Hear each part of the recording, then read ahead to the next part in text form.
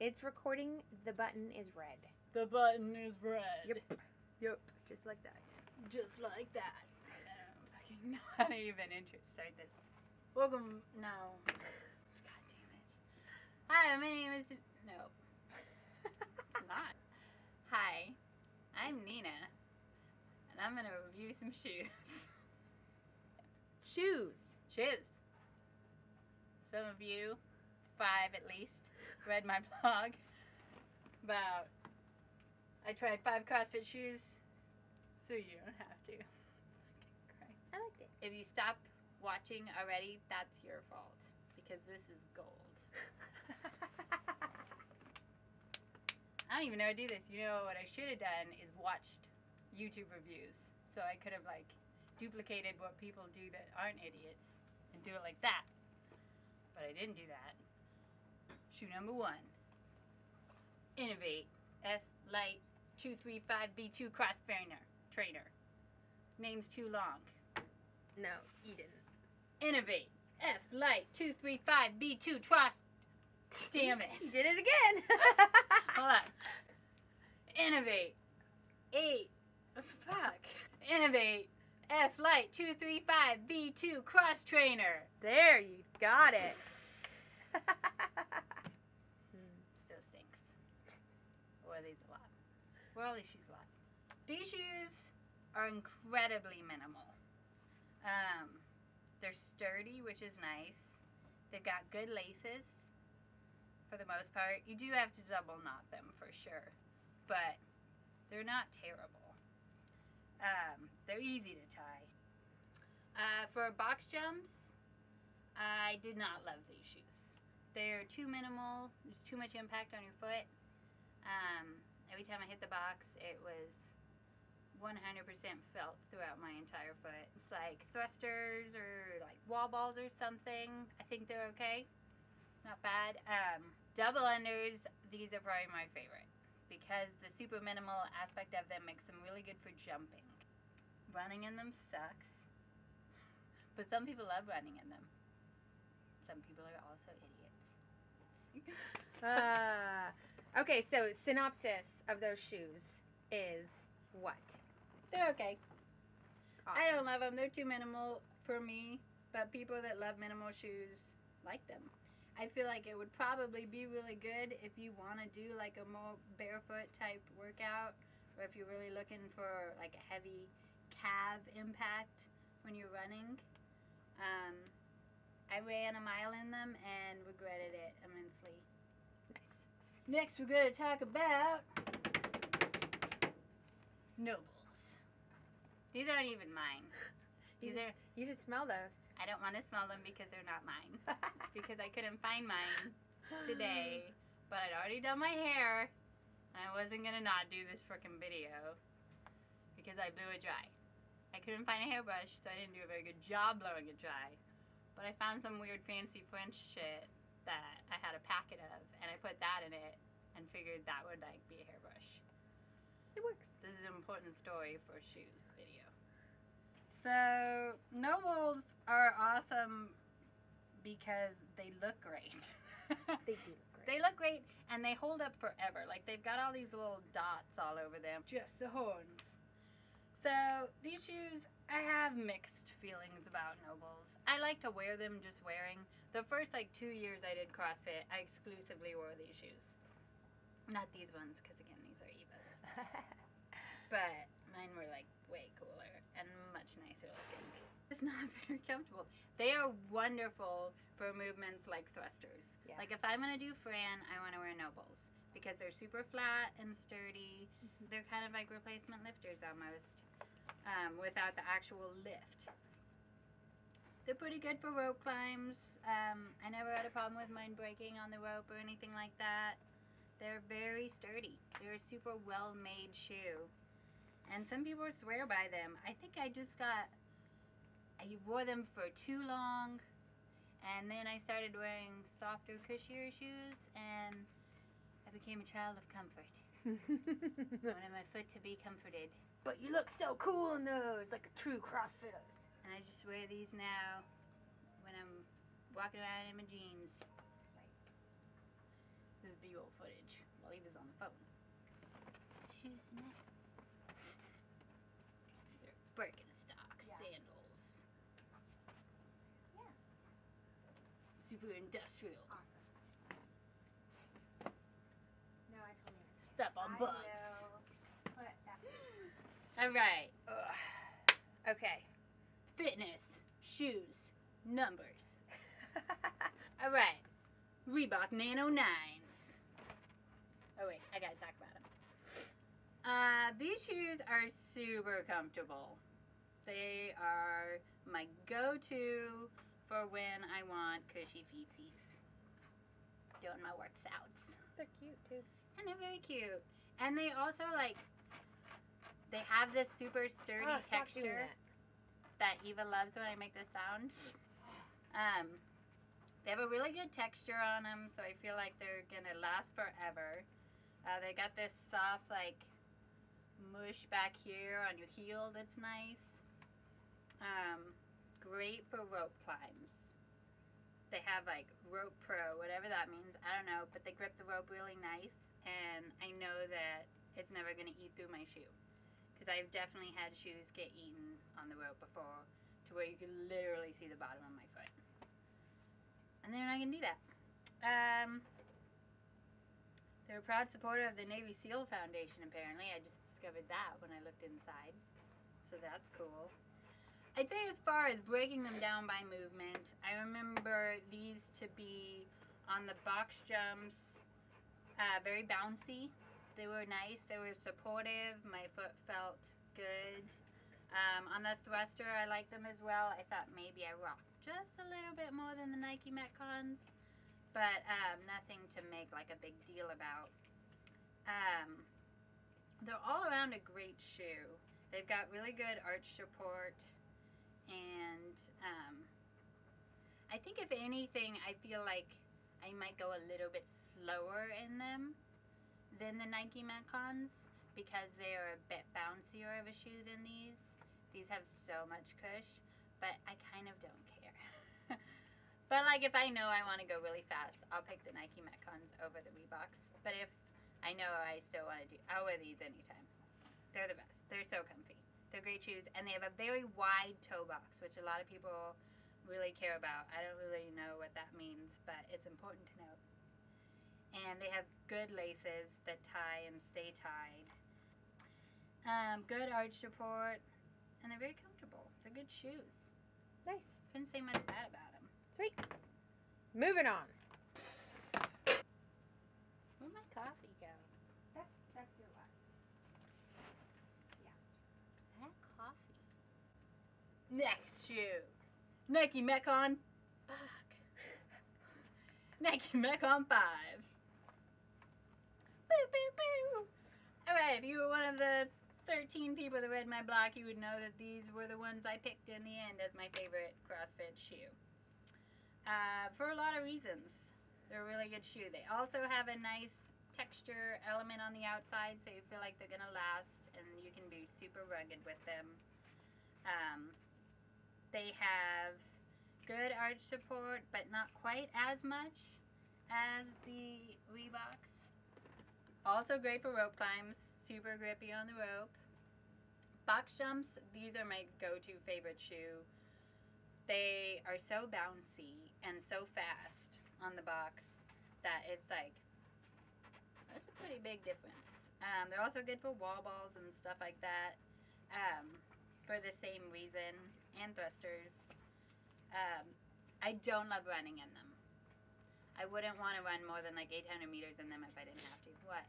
When would you ever love running Do more you know than what? 800 meters? That's rude. It's a rude thing to say because I am a cardio queen. It's not true at all. I even say that without laughing. I fucking hate running. So running is stupid and should die to death. It's basically the reason that I'm not a better athlete, because running's fault. Just kidding. You need to wash your shoes also. You know what? You need to wash your face. Probably Forever. true. My shoulders are probably slouchy, and you're not even telling me that. Why are your shoulders so slouchy? Maybe you could pay attention as the director. You told me not to look at the screen! I would appreciate if you wouldn't talk to me ever again. You're fired. Okay. Cons. Smaller toe box. Some people care about that. If you do, you need to know that. That's what she said. That is what she said. Toe box. Ooh, sick. That is a fetish. The laces suck. I hate these laces. They are my least favorite of all the shoes I reviewed. Laces. They're terrible. Nike, get your shit together with your laces. You have to like triple knot these mother effers. They suck. Also, they come with these inserts to make them like lifters, which is such a cool idea, but I don't really like them because they move in your shoe. I mean, maybe if you're just squatting or something, then yeah, it's nice. It's a little lift. It's helpful. But like if you want to try and do wall balls in them, it's not good. Like I like doing wall balls and lifters because I like to do things easier because I'm lazy. And I tried that with these, and I felt like they were shifting in my shoe. It was very distracting. It was very annoying. Mm-hmm. I agree with that. I've never used them again, even for lifting. I'd rather just put on lifters. But I guess if you don't own lifters and you want a tiny lift, that much of a lift, it's 6 milliliters. Milliliters is like water. Well, maybe there's water in it. I don't know. I'm not a scientist. I just play one on TV. All I'm saying is I love the concept of it, but I used them one time to try it, and I've never, ever, ever touched them again until today when I pulled them out to make this video. That's my review on the Nike Metcon 5s. Nice. Next. I threw in a running shoe because I'm an avid runner. And I thought, honestly, I just kind of thought it would be funny for the aspect of the blog where, you know, I had to like rope climb in all the shoes and I had to deadlift and like try everything. I was like, oh, it would be really funny to do it all in running shoes. Here's the funny thing about that though. Oh God, these are gross because I used them this morning in my workout. They're so sweaty. Ugh. But they actually held up with a lot of stuff. These are Asics Gel Quantum 90. I got them on sale. Nordstrom Rack. It's a website. I don't know if you've heard of it. I frequent it. They're wonderful for running. They feel like running on a soft, cushy cloud. They're incredibly lightweight. They're not a bad-looking shoe. I mean, I wouldn't pick this color unless I was like dying in the forest or something. But I'll survive with it. They were absolutely horrific double undering in. Like my rope kept getting stuck in the little ridges and I hated everything. I just tripped a lot and cursed the world and So your regular double unders. got whiplashed. No, because I'm amazing at double unders. I don't know if you remember that from facts, but it's true. Saying, oh, I did a workout in these where it was, I think it was like a 200-meter run and then like 4 rope climbs, like over and over. AMRAP. You know what an AMRAP is if you're watching this video. I don't, I guess. But these were great. Like they were super grippy on the rope, very comfortable.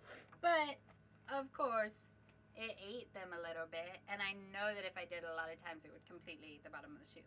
So I wouldn't do it like all the time, but as far as rope climb goes, these shoes aren't bad.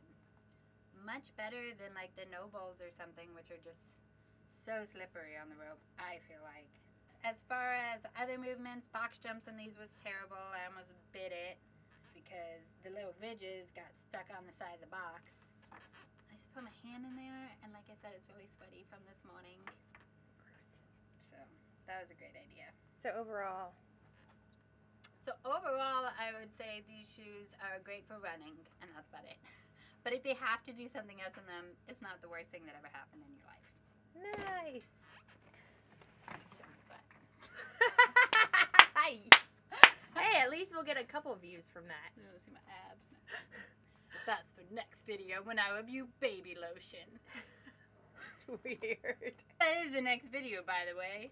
Be sure to subscribe and save or whatever you coupon clippers on YouTube do. Next week I'm going to review baby lotion. and probably tell dirty jokes, because dirty jokes are how kids happen. I'm not going to put it on my baby because it's illegal to test on animals. So I will place it on my sensitive baby skin. Okay, CrossFit shoes. You want them? I got them. Let's talk. What are we doing now? Drum roll. Yeah. That's high quality. Yep. We hired musicians. Box jumps. Favorite shoe is beep, beep, beep, boop, beep, boop. Nike Metcon 9. Shoes wonderful for box jumps. Really, the funny flaw is that they're very squeaky. So you end up sounding like you're in a high school basketball game.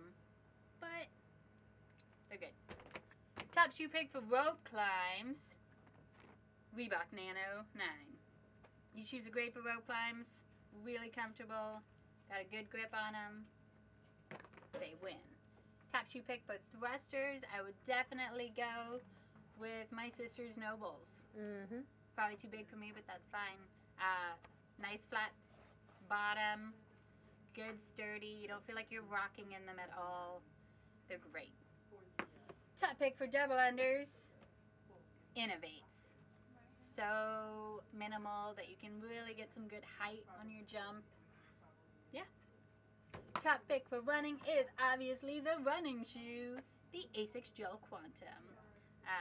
They are like a soft, cushy cloud with angels dancing on your toes as you sweat and cry and drag your feet. But overall, top pick is absolutely, for sure, positively, without a doubt, a close call between the Nikes and the Reeboks, but the winner is the Nike Metcons. I might get different laces though, but I've also been saying that for a year and I haven't done it yet. I just keep double knotting these and yelling profanities at them when they come untied. And that's it. But if you like a big toe box, then definitely go for the Reeboks. You like that big toe box. Wide That box. sounds incredibly profane. You like that wide box for your toes, girl. Shoot, hit me up. Oh God, you're gonna... Here's the thing. I don't remember what the prices are. Maybe next time I'll do a better job when I make a YouTube review video. So you're just going to have to look at the prices yourself and figure that out. I'm sorry. I failed you all. I'll try harder next time. Okay, well, there is a blog in the links. I don't know how YouTube works yet. It's down here probably, because people always point down in like the 3 YouTube videos I've ever watched in my life. Down there you can read my blog, which is way better written than I know how to talk words.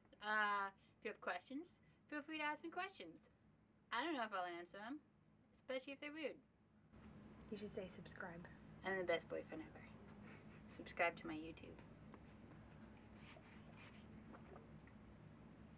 I'll make pasta in my underpants. So weird. I want to review grips, but I only have like 3 pairs. But I got a lot to say about the 3 pairs I've had, so maybe I'll do that review too. You should just buy more grips. Yeah, someone give me money for grips. I'll put a link to a money page. I don't know how that works, but I'll figure it out. You can give me money for grips. That's it, guys. That's all I got.